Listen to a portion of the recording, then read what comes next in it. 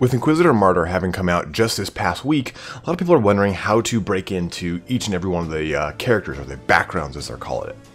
Inquisitors in the Warhammer 40,000 universe do come from a number of different backgrounds. You know, you have your typical kind of Inquisitor who walks around with a trench coat, you've got some that are in power armor, and then you've got some sort of assassin variation, thus Calidus assassins and such, which are not typically associated as being Inquisitors, but they do. Some assassins are Inquisitors, thus of. So let's go into our three backgrounds today. We're going to talk about the Psyker, the Crusader, and the Assassin. And when we do that, I'm going to flash up on the screen the skills that each one's respective expertise starts with. Because while choosing a character is hard in and of itself, you have to then choose an expertise. And these expertises look like it's just a different set of armor and a different set of weapons, but they actually have different access to skills at the start of the game and different access to items as they progress through the game. So let's go ahead and take a look right here. So we'll start with the lovely Psyker here. Now, obviously, the Psyker looks like it's going to be like your mage type character and the such. Don't be fooled by any of these three backgrounds. The three of them all can jump into combat and get dirty, bloody, gritty. All of them can excel at range. All of them can be really good at just hit and run tactics. So some kind of excel a little bit more, like obviously the Crusader is going to be a little bit tankier in close combat, and the Assassin is going to do more damage in close combat, and the Psyker maybe does better crowd control in close combat. So everyone kind of thrives their own way in every variation of combat on the battlefield of Inquisitor Martyr. So let's talk about the Psyker's abilities here, or his expertises as they're called. Now we'll start with the Aetherwalker. So we'll take a look here at the actual class, Aetherwalker, and we see that it has a specific armor and it starts with a Force Sword and a Force Rod. This kind of gives the illusion that it is a little bit up close and personal, meant to be in combat a little bit more. And then let's take a look at its skills as well. So the Aetherwalker starts with close combat, range combat, physical debuffs, psychic debuffs, psychic combat, and hit points. Those are its initial starting values. Also, the Aetherwalker has access to the divination and the telekinesis portion of the Psyker's ability line. So they kind of get access to melee weapons a little bit quicker. They are meant to kind of be up close and personal, but it doesn't mean that an Imperialist can't or a Scryer can't. It just means that their kit is built from the start to be like that. Now, when you look at these skills, don't get discouraged. Don't think like, oh god, if I choose an Aetherwalker, I'm pigeonholed into this.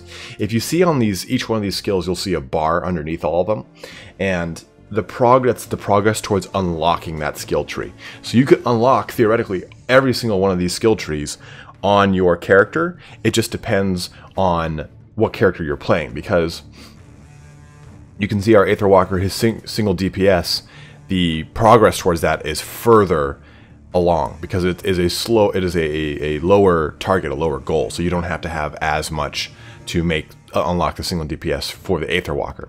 For the Scryer and the Imperialist, that is a different story. So obviously the kit is intended to play a specific way from the very start, but as you progress out, it progresses, it unlocks in the way that matches that beginning. But at the very end of the day, you could play however you want. Don't feel barred by any of this, and he's not barred by this armor.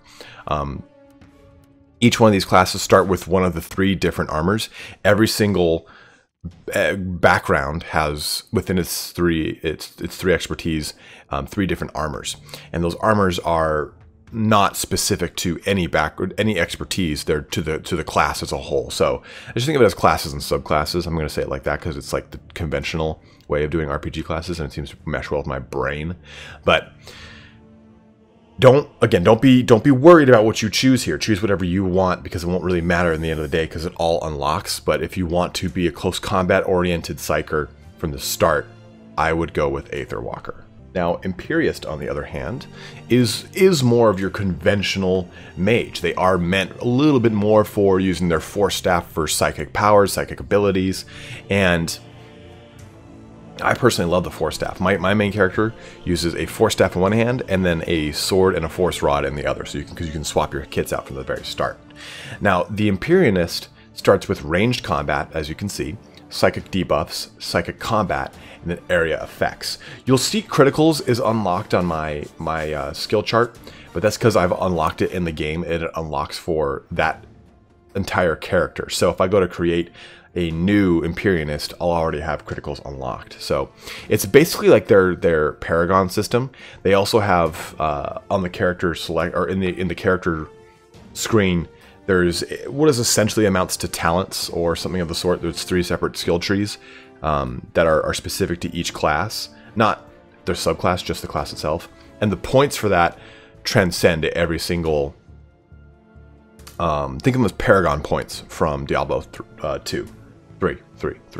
So it's the same thing, and you start accumulating those from the very beginning. They transcend every single character you make, so you automatically have those. So I have unlocked criticals on my screen. Just please ignore that.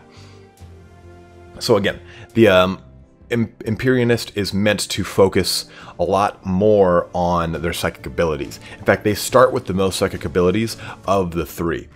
You unlock more as you progress through the progression tree, as you can see, and as you unlock that, you get different items, access to different weapons, and different abilities faster. So again, with the Imperialist, you do get that quick and gritty jump into a conventional mage that's meant to be a little bit at a range distance, but by no means is this character weak. None of the characters are glass cannons in the sense that if they get hit once, they're going to die. You can build them like that, sure. You can forego hit points and defense and not even touch it, but you don't really worry because the majority of the time is they're going to close distance. They're going to hit you. It's going to either hurt or feel kind of okay.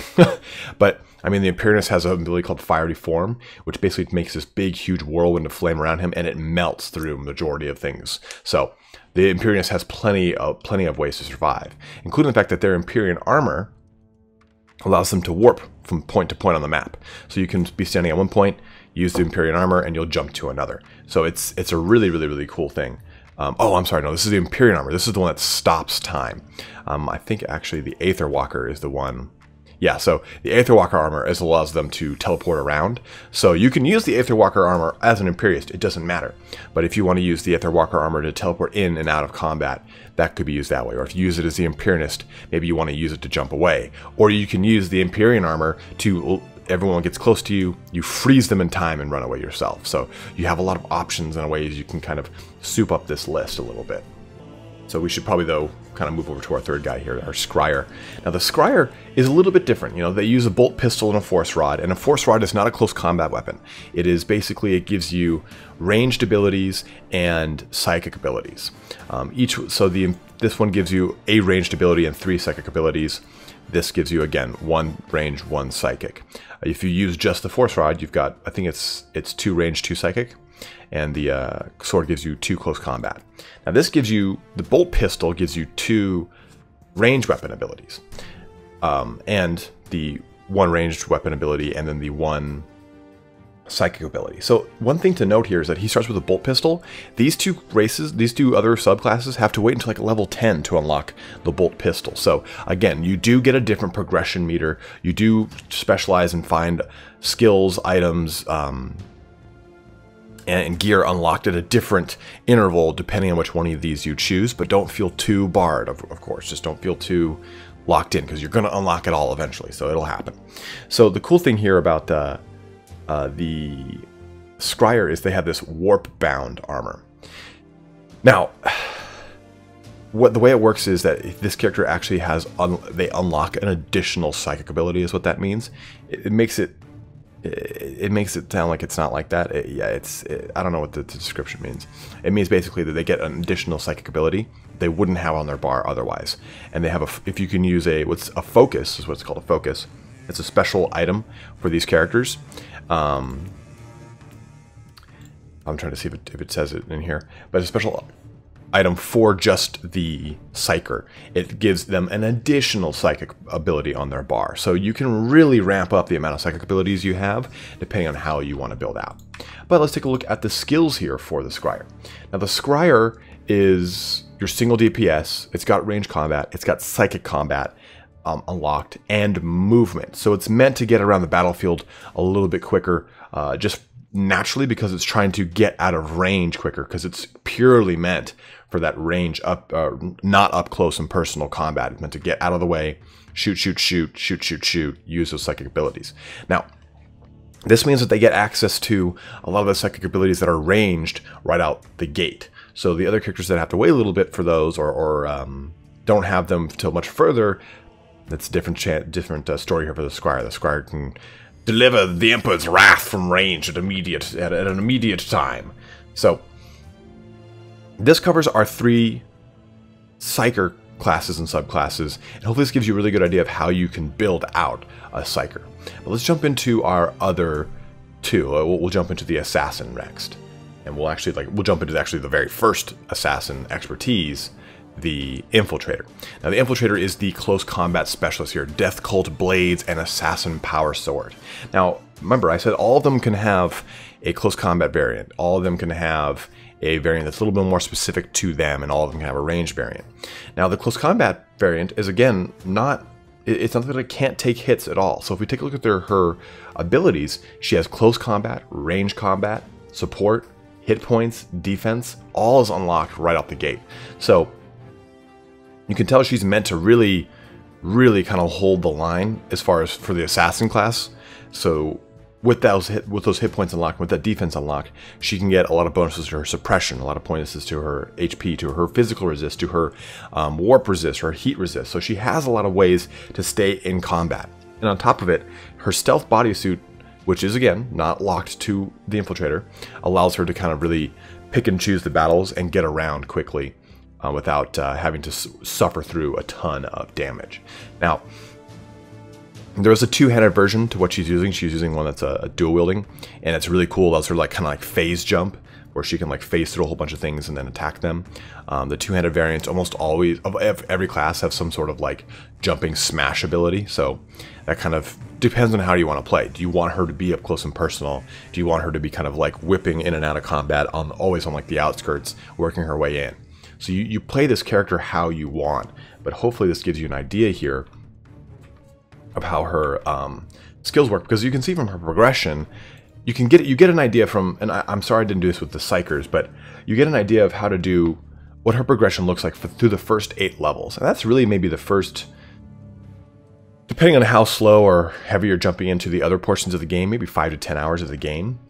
But you can see, okay, she gets plasma weapons unlocked within the levels 3 and 4. She gets access to a new close combat weapon at level 2, another one at 5, a sniper at 6, a bolt pistol at 7. So there is a little bit of a hybrid to all of this, but you get an idea of what unlocks when, and you get an idea of how this progression will change, because we'll see with the sniper how different this is going to be.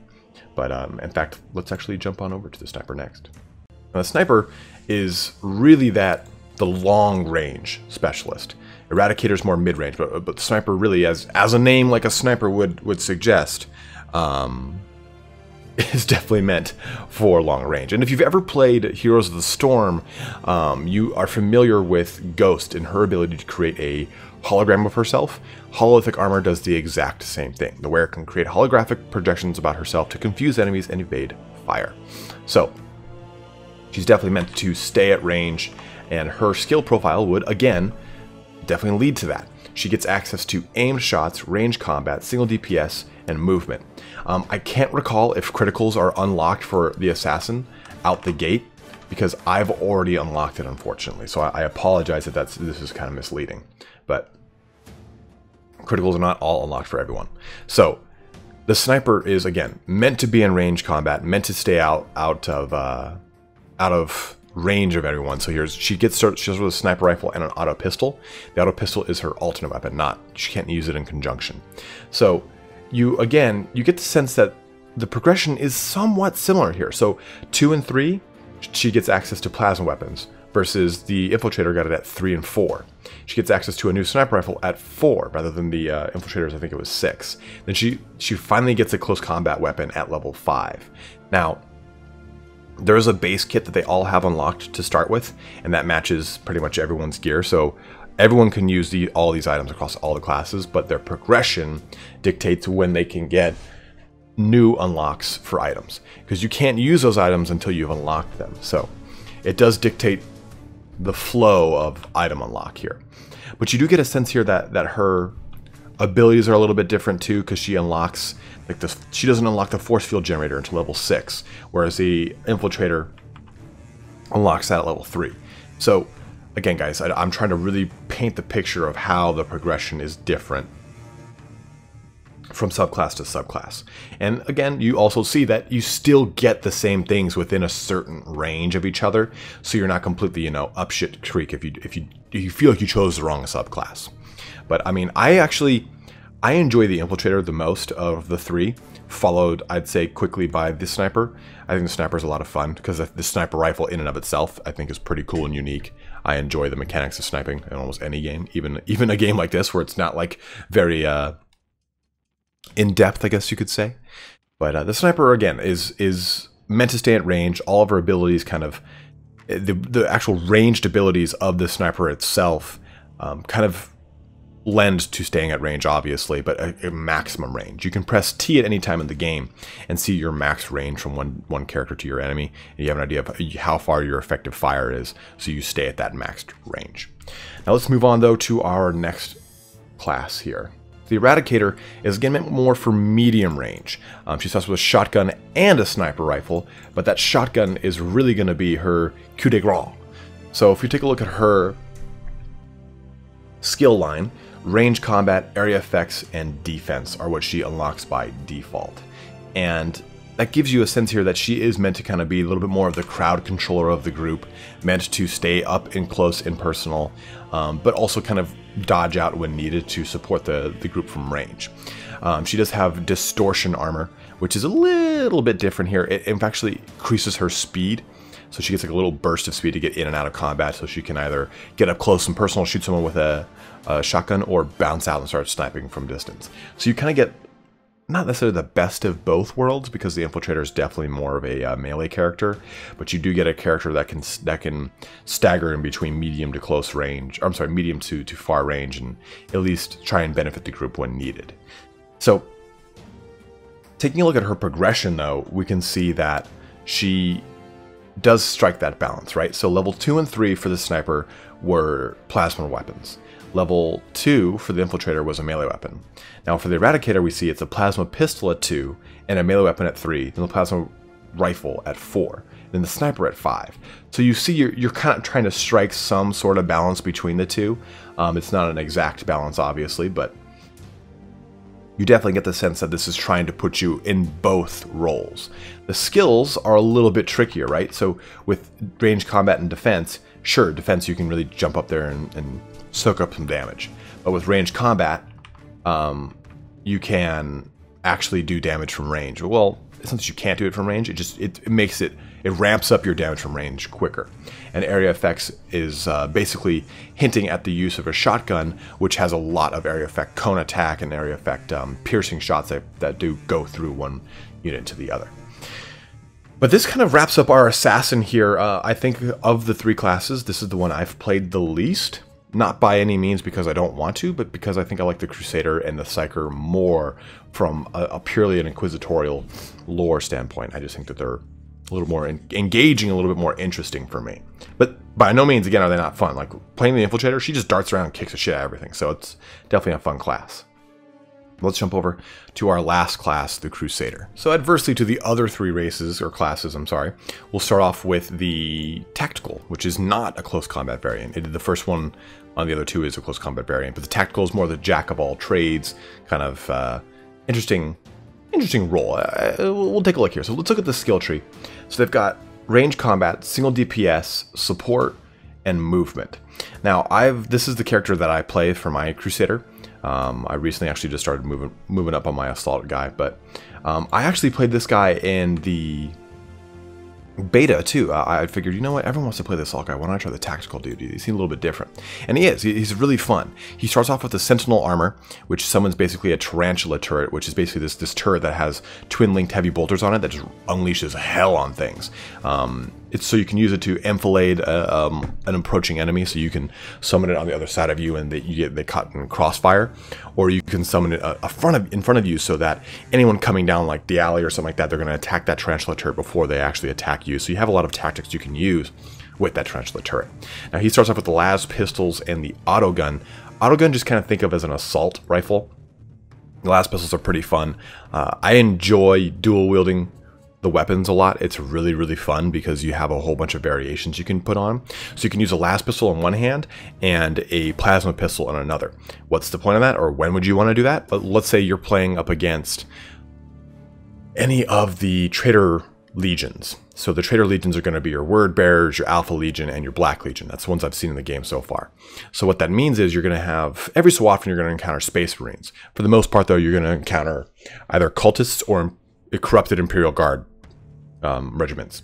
So with a las pistol, you can cut through the majority of the chaff easily.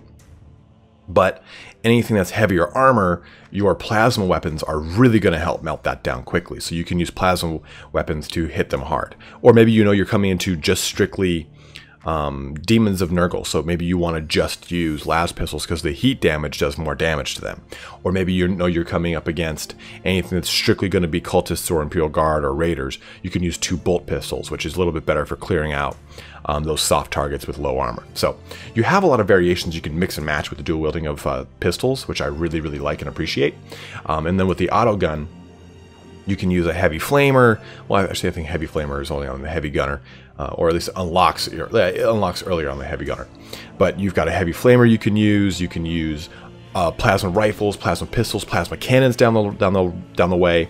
So you get a really good kind of mix and match of the tactical sentinel. They're supposed to be, or a tactical crusader. They're supposed to be a little bit faster moving and getting around the board a little bit quicker. So with that, we'll take a look actually at my tactical guy here. So ignore the progression that's already been progressed with him.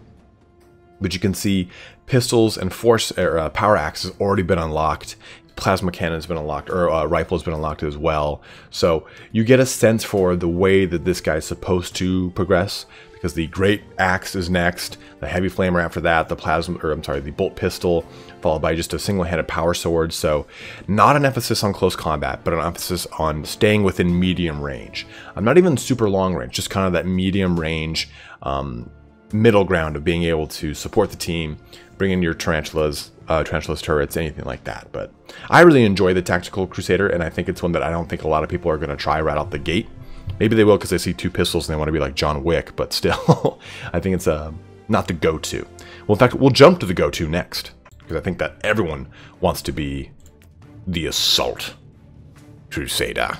Starts with a power sword, a great sword, and a suppression shield. This is obviously the power sword and the suppression shield. He also comes with assault armor, which basically allows him to jump across the map and land wherever he wants. When he does land, it's a huge explosion that does a ton of damage. So it's really, really interesting capability here. And I really enjoy using the assault, not salt, because it's a little bit, you know, I like tactical, but I hate to admit it, but there's something just fucking great about getting up close and personal and covering your power armor in gore, because you just get to go hog wild on things. The great sword and great axe variants really have some really good AoE effects to really just do a crap ton of damage to anyone around you. The suppression shield, if you pretty much hold down 1, which is there's 2 defensive abilities and 2 offensive abilities with the sword here and the shield there. The defensive ability number 1 just basically throws up a little damage shield in front of you, and it'll absorb 1 shot. So you can, if you time it right, you can absorb a big one, but you hold down 1 when you're charging into combat, and you'll absorb a good amount of shots coming in. So you get up close and personal, then you can switch over to your greatsword, and you have to wait for the cooldown to finish, but then you just whip everything around you and does tons of damage. Or if you just use the greatsword and use the assault jump pack to leap in and just do crap tons of damage, it's so fun. So let's take a look at their skill tree.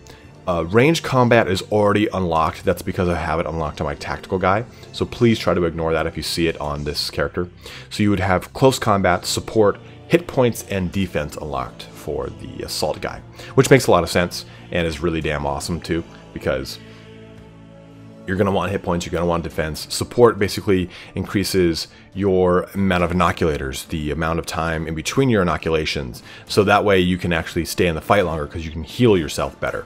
So support doesn't just support you, the whole team, it supports you as well, depending on the situation.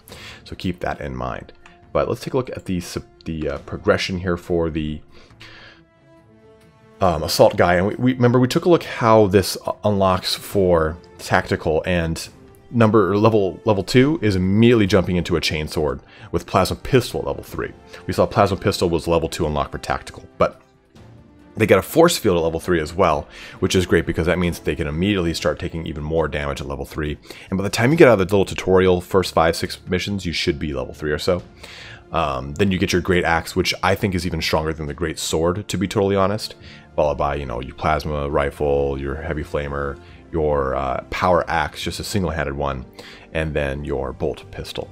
So you can see that after around level 5, things kind of stay a little the same, but get a little different. Stay a little the same, get a little different. So it's like, I think level 5 is the heavy flamer for the tactical. But you see you're always going to be within 2 or 3 levels of an unlock away from someone else who chose maybe a tactical or heavy gunner over you. So again, guys, I'm really trying to drive home that fact. Play how you want. Don't feel barred. The expertises are not the way. There's no flavor of the month in making one expertise better than the other. The little skulls you see with books underneath them. So at rank 4 here for the assault, that little skull below it means that it gives you basically an auto point in one of the 3 talent trees that I said is on your character profile. So those kind of, I guess, color things a bit differently, but for the most part, these will play all the same, but with just different unlocks at different times. So try and play how you want. If you want to get in close combat, play the shit out of assault, because you're going to get in close combat on day 1.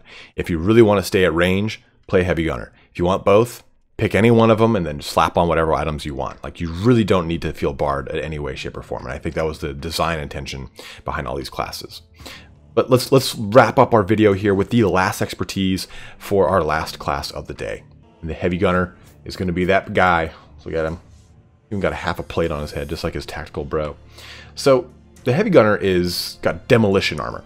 Demolition armor is different because it's got these essentially like whirlwind rocket launcher pods on his back, and they do a ton of damage. They have, or had, a little bit higher of a recycle time, so you couldn't use them all willy-nilly. I think they've changed that now, but they get up close and personal with that missile launcher. That thing does so much damage, and it's really fun to use because you just kind of, oh man, we're overwhelmed, boom, press the red button. So I love the demolition armor. I don't really use it as much, but when I do, I like the way I look. So he starts off with a shotgun and a lasgun. Lasgun, again, being a lot of heat damage. It's got an ability that pierces through things and attacks stuff, just kind of in the same way that the Diablo 3 wizard ability of their beam ray. I can't remember the name of it, but again, the lasgun is meant to wade through at range, while the shotgun is supposed to be close to medium range to deal out a ton of damage. So this is definitely going to be your emphasis on two-handed guns and heavy guns. That's going to be your heavy gunner for sure. So let's take a look at their abilities. So they start off with range combat, area effects, support, and defense. So they're basically supposed to be just like a bastion. They're supposed to really kind of hang out in the background, be that kind of that centerpiece that everyone can rely on staying alive while dealing out tons and tons of ammunition coming out from them. They're really supposed to be those guys that are just pouring it on. And they fit that. Their armor fits that. Their unlock choices fit that. So you see that they're really supposed to. I mean, if I was choosing the heavy gunner, I would immediately go into area effects. That's the way I would kind of play them out. So again, you can choose whatever you want. You're not going to be barred. You're going to unlock stuff. You can notice that you can see little bars below everything. That's the progression to unlocking that skill, and you can see it changes from whatever class we're taking a look at, because they have lower goals depending on the classes. Let's look at the progression for this. So they get the heavy flamer at rank 3 versus everyone else getting at level of rank 5 or 6. So boom, they get that ass so fast. They get a plasma pistol at 2, plasma rifle at 4. They do get a great axe at 5. So again, you do get some close combat elements in there. Your pistol at 6, your power axe at 7. Then they get a plasma cannon at 8. So again, heavy gunner is meant to bring the noise. They are meant to just bring hellfire of the Emperor from the skies. So you definitely get that sense that this guy is really supposed to be that one transformer that's always in the back, like yelling Autobots and just shooting shit all over the place. That's this guy. That is this guy. But hopefully, guys, this gives you a really good idea on how to choose a class, and then subsequently what expertise makes the most sense for your playstyle or way you want to play. My recommendation to you: choose a class, get all 3 of them through the initial little, all 3 subclasses for that class through the initial little portion. See which gameplay makes the most sense for you, because honestly, those first, I think it's 4 to 6 missions that are basically the tutorial mission. The tutorial missions, they're so fast, and you just get them done. They're quick, they're easy. Just do it. It maybe take you an hour to do it across all 3. Just do it, and that way you can decide. And if you don't want to do it, play one that you think sounds the coolest, and then as you unlock, you'll have all the unlocks of your friends over time. Like, you're not going to be barred. It just means that you're going to unlock them at a different time, different interval, different pace. So I hope you guys have a lot of fun with Inquisitor Martyr. I'm having a great goddamn time with it. I've been playing it a lot lately, so hopefully you guys can enjoy it along with me. And if you want to see more of this content for Inquisitor Martyr, please let me know. But thanks for watching here today, guys. Don't forget to comment below on any things that you noticed from your first forays into class creation and such. Love to kind of have those floating around in the Nether sphere. But have a good one, and take care.